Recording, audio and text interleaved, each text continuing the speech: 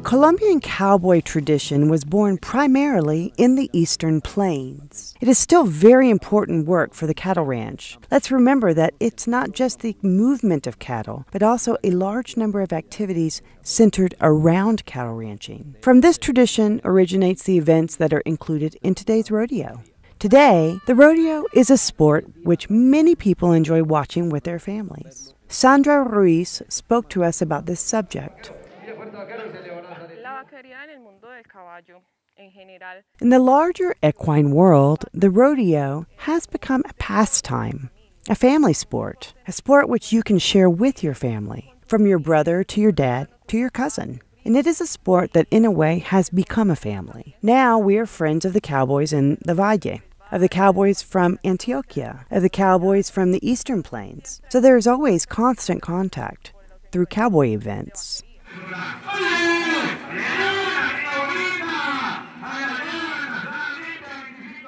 Everything we just heard from these people speaks to their beginnings and to the activities they carry out as part of this discipline. It's just the beginning of what we will see in this program.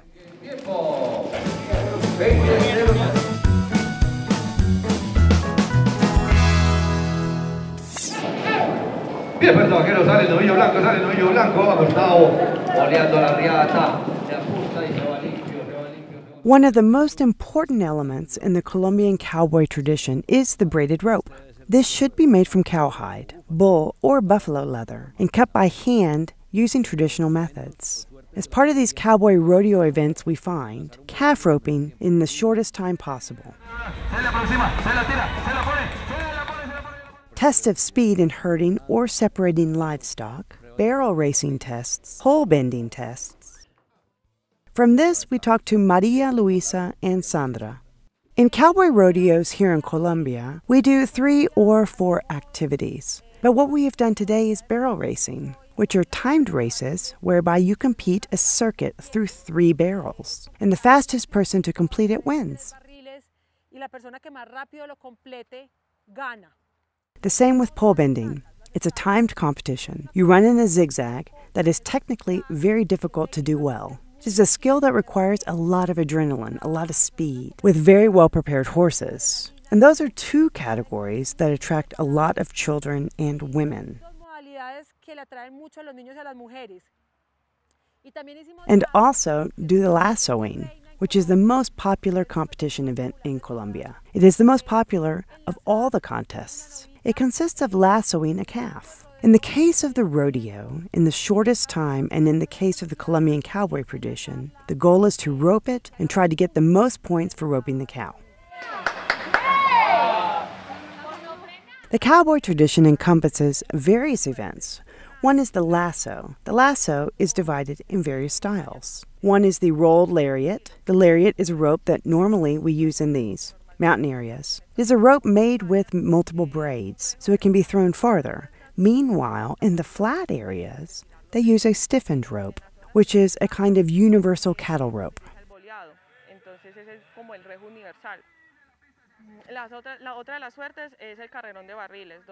Also, there's barrel racing, where you measure the horse's skills in agility and in racing. Another is the zigzag test or varas test, which also shows the agility of the horse with reins and speed. The next issue is key to obtaining the best results in all horse-related activities.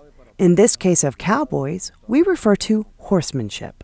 When we talk about horsemanship, we refer to the interaction between the man and the horse. It should be a relationship based on trust, communication, and understanding. One which tries to get the best results without the need of using force or intimidation, thus achieving harmony and teamwork.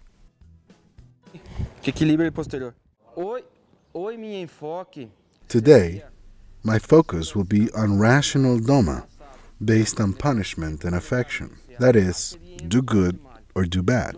Today, I employ a method that allows me to perfect my horsemanship and to understand the point of view of a horse. It is a joint effort between the human and the horse.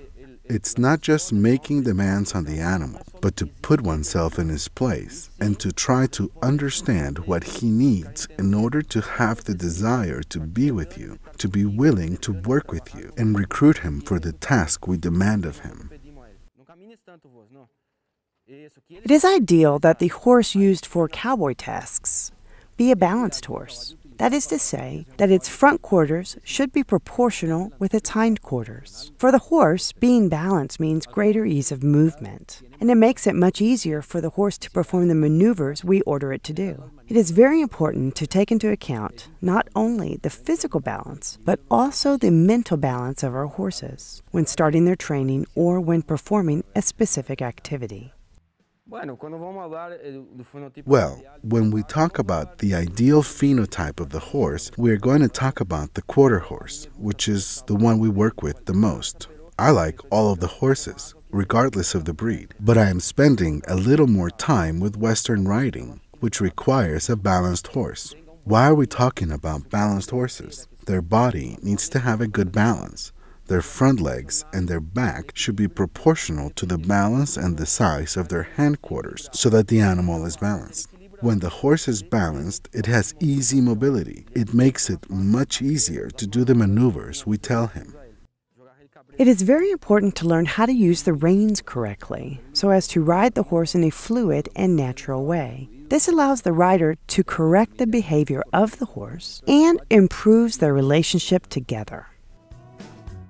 I'm going to talk about something that I particularly like a lot. Let's talk about the reining of the horse, not thinking of show horses or anything like that. I like to talk about horse reins in the following way. Having control of the body of the horse, the exercises, the tasks that are necessary, so that we can dominate the body of the horse and have control of the animal, like flexing, sometimes the hind legs and sometimes the back, so that this animal, if it is well trained, with a good foundational training, with training in Western-style reining, this horse can, from that point onwards, perform well on any reining competition. It can be good at barrel racing, it can be a good lasso horse, or it can be a good Western horse. Have good flexing. I am going to talk a little about the people who want to ride horses. I am used to making a clear distinction between the behavior of a person who climbs a horse and rides him any which way, who lets the horse walk any way it feels like, and separate that from the behavior of someone who wants to ride and understand the horse, who relates to the horse independently of whatever task they are going to do as a professional or as an amateur with the horse. I tell them, mount and seek to understand the horse. Ride very well with the very important foundation of riding so as to be able to demand something of the horse. That is a very important thing. Pie fuerte, viene Andrés, ahí va Andrés. Al hombre persiguiendo, está enlazada, emborrillada, ahí siempre.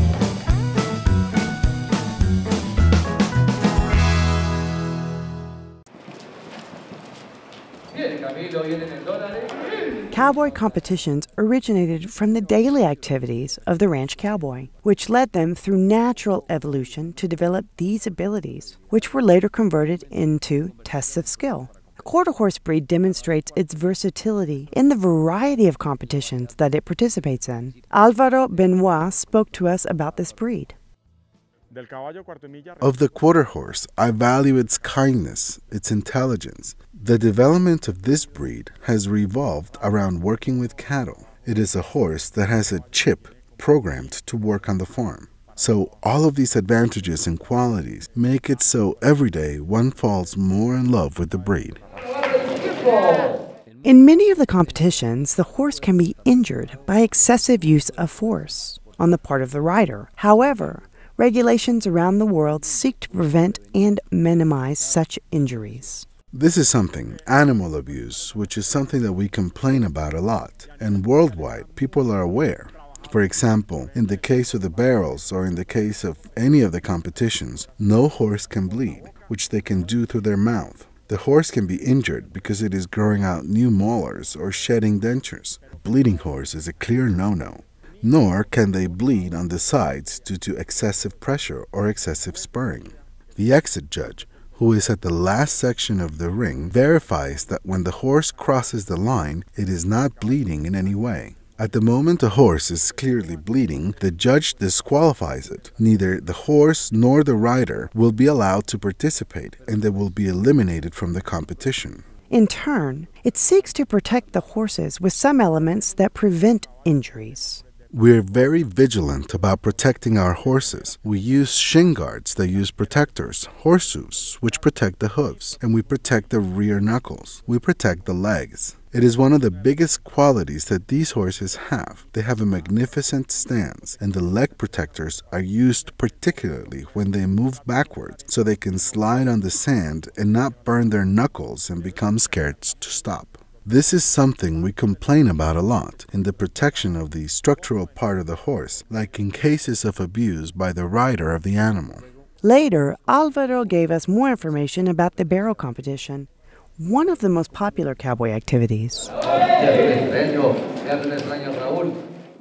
In the barrel competition, they are judged on various things. We assign a ranking according to the number of participants in the event. For example, if there are 25 barrel riders, they may get 25 points through the last competitor. That is, all competitors who enter and make at least one round will be entitled to earn points. This point goes towards global rankings, and the ranking gives the qualification to the category in which they belong. In the barrel test, they take the following route. They go in a cloverleaf pattern, so if you can see towards the back, there are the two posts where there are two sensors. This is the start-finish line. The barrel test, they take the following route. They go in a cloverleaf pattern, so if you can see towards the back, there are the two posts where there are two sensors. This is the start-finish line. If we capture this on paper, it would draw a perfect three-leaf clover. You can set out on either side. In the opposite case, it will be the first barrel on the left-hand side, the second on the right, the third on the right, and crosses the finish line.